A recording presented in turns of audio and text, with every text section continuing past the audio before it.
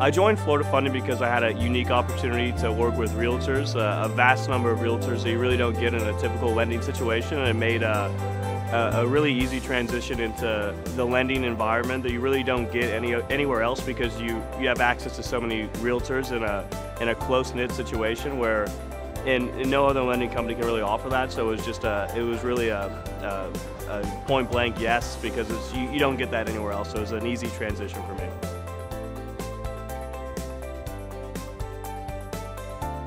Yeah, a memorable moment that I've experienced at Florida Funding is getting the chance to travel the state with Dan and watching his message resonate with the realtors, and then those realtors in turn using Florida Funding and really the company catapulting to the place it's at now.